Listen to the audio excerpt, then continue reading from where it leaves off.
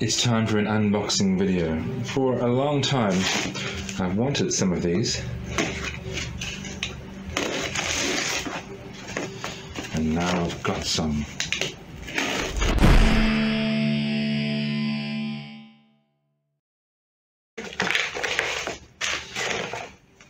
Radian. Radian are a manufacturer of router bits in the UK. So they took some time to get here. And it has to be said, they're not cheap. But, you know, if you're in America, you've got the same issue with white side bits. The good ones are quite expensive, so that's life. And I've got two bits. That's all my budget could afford. Okay, so they're covered in this rubber type plastic coating, which is fine. Better than fine, it's good. So I've got a 45-degree chamfer bit, or a bevel bit, they seem to go by both names. This has 3 blades, 3 flutes as they're called. I'm not going to be using that just now because it just doesn't happen to work with the guitar that I put together for this purpose.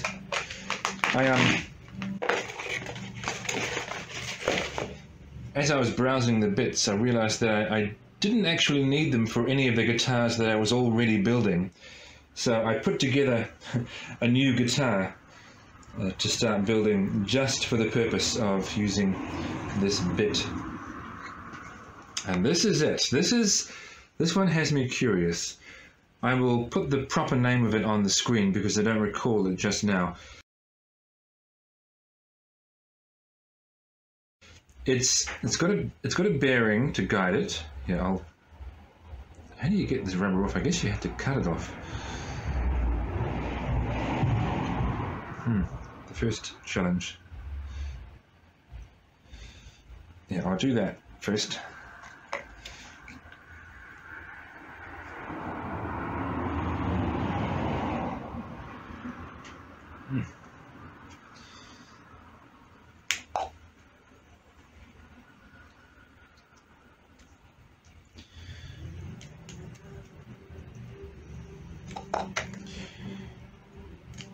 Okay, if you know what a cove bit is, you'll know that this is very similar to a cove bit, but a cove bit is more, well, the radius is more circular, whereas this is more flattened out. I think it was called they called it a bullnose or something, but it's guided by a bearing, and it's specifically for carving the edge of a guitar top to give it that, I was going to say to give it that carved look. No, to make it actually carved. So that is what I'm going to do with it. This one has 4 flutes. The beauty of Radian bits is, I'm told, and so they tell me, in the number of flutes. You know, most cove bits that you would buy have 2 flutes, and they do an okay job, but these are supposed to create a very smooth finish, largely on account of the quality and number of cutting flutes that they have. So there's not that much more to say other than let's give this a go.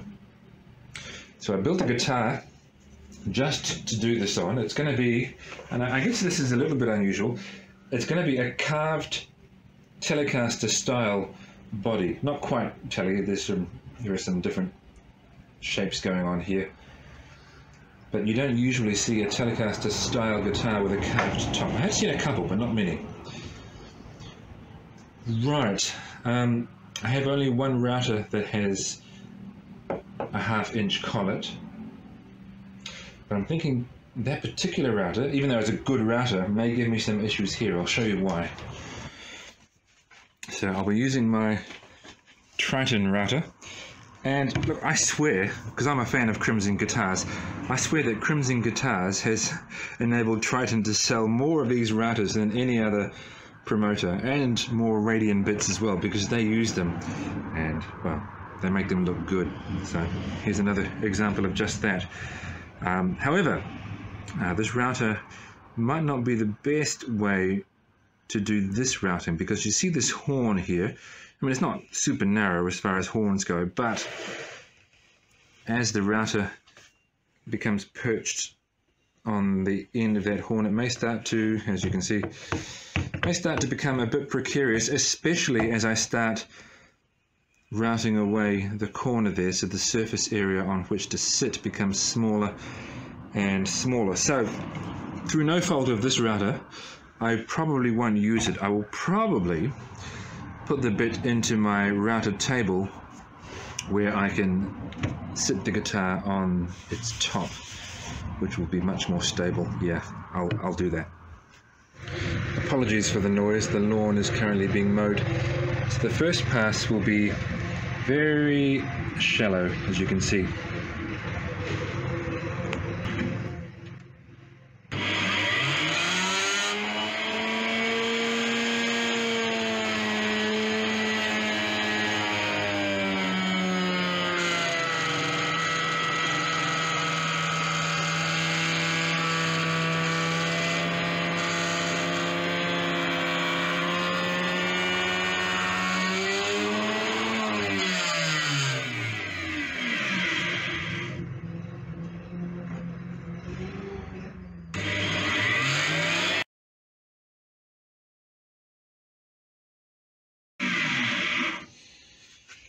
Okay, and that is very smooth.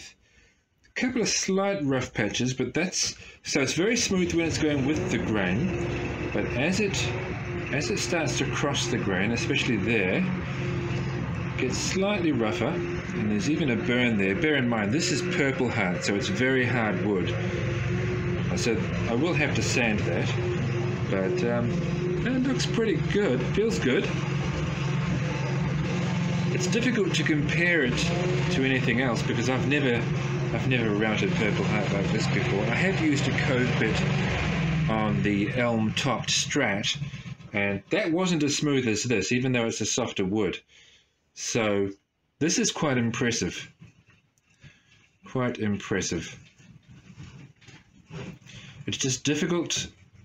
It is somewhat difficult to do on a router table because you can't, as you can see with the guitar sitting here, you can't see where it's making contact, so it's difficult to be as precise, which does raise a safety issue, but that's router tables in general, unfortunately.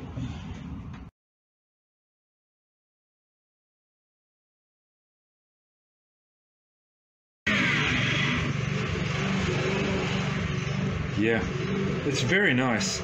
I'm just stopping every now and then to admire it, and this part here I think is going to be the most challenging because I'm going across the end grain, but it can't really be avoided, so let's just press on.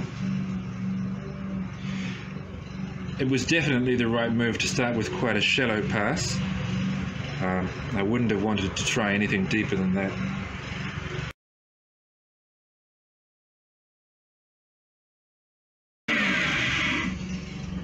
Okay, I'm going straight across the grain there, and there's a little bit of burn, but not much. So that isn't bad.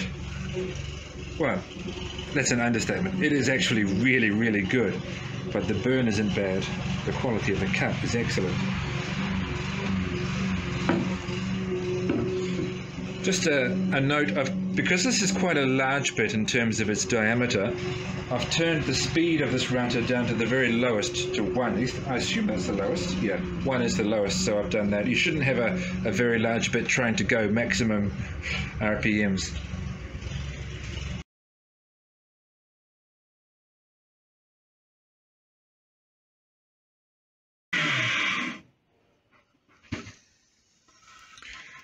Okay. I'm trying to think about whether or not I should try doing it in that. I mean, I suppose I should do it there. Yeah, I will. That's going to be the tricky spot though. Just because, I mean, it would be nice if I could set my router there, but maybe I will. Should I try that? Maybe that would be the way to go. Let's see.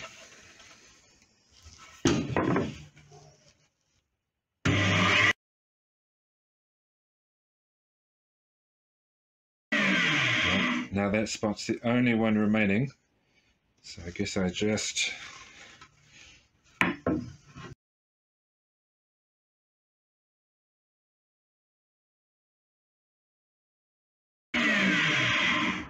have a healthy fear of routers, so bear with me.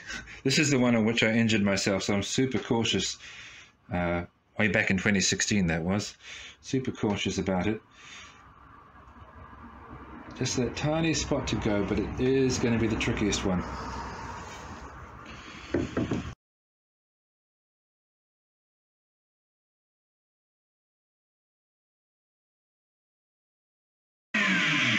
Okay.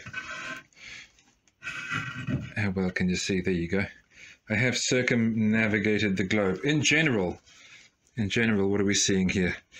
Well, not in general, all the way. This is very smooth. There is no roughness at all, except for the occasional spot. There's a tiny bit of roughness there when it starts to go cross-grain. There's a bit of roughness there. I intentionally picked a difficult subject, purple heart wood. So I'm going to continue. I'll just go over some parts of this again, and then I will lower the bit and do a second deeper pass.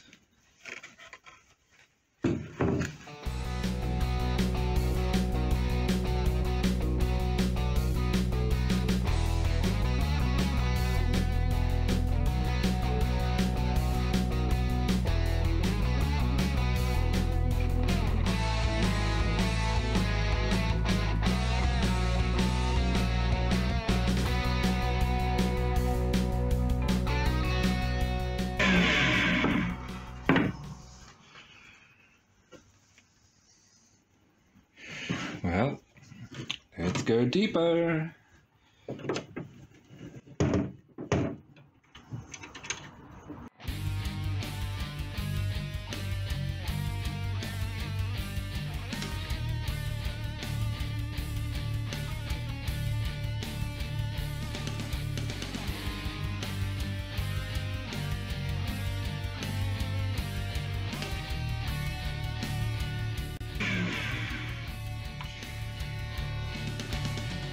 Okay, I mean, that's good.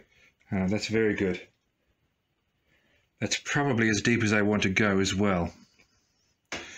I'll show you a couple of things that one thing in particular that I especially like about this. Okay, so how do things look? They look good. I think I basically mentioned that already. It's very smooth all the way around. That alone, well, that's kind of why I bought this bit. This very impressive looking bit.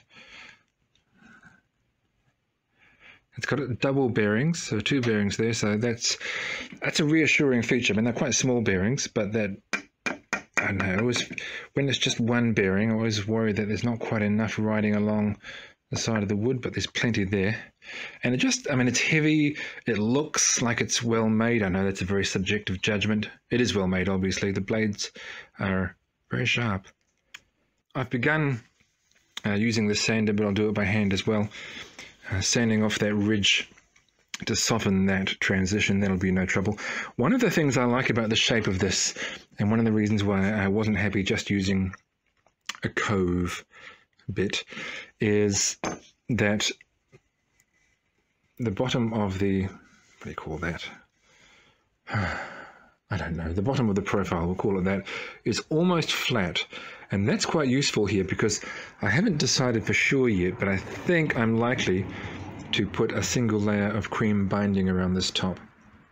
And having a somewhat flat surface there for the scraping will make life much easier.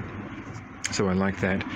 As I said, there are some small amounts of burn on this, namely where you're going, anytime where you're starting to go across the grain. When you're going directly across the grain, that's when you've got the most. Although not so much over here, I suppose there is. Yeah, there is. But that is to be expected. You know, especially with a very hard wood like this. I think with a softer wood, like, I don't know, limu, tawa, any of the other woods I sometimes use, I'm less likely to get that because they're nowhere near as hard as purple heart. The sanding effort involved here has been quite minimal. I've just been focusing on the areas where there is visible burn, and that's going to take a bit of rubbing out, but the rest of this was already quite smooth, so that has been a pretty simple affair. So on the whole, should you buy one of these? Yeah, I think so. I mean, they're expensive. They're in the neighbourhood of £70. That works out to quite a bit in New Zealand dollars. But at least I think that's the cost. I'll be putting the price on the screen from their website, so you'll see that. But I think it's worth it. I mean, one of the selling points listed on the website is that it is long-lasting. Lasts longer than other bits. If that's true, like it was, built to last, I think it was several times longer. If that's true, then that makes it worth it by itself, I suppose. But just the quality of the cut, I haven't seen anything that can do that before. I'm not saying nothing else can do that. I am going to do an unboxing and review of a cheap Chinese bit, a roundover bit that has 4 cutting flutes, just to see how that compares. So watch this space. That should be fun. But yeah, that's a wrap. I am impressed.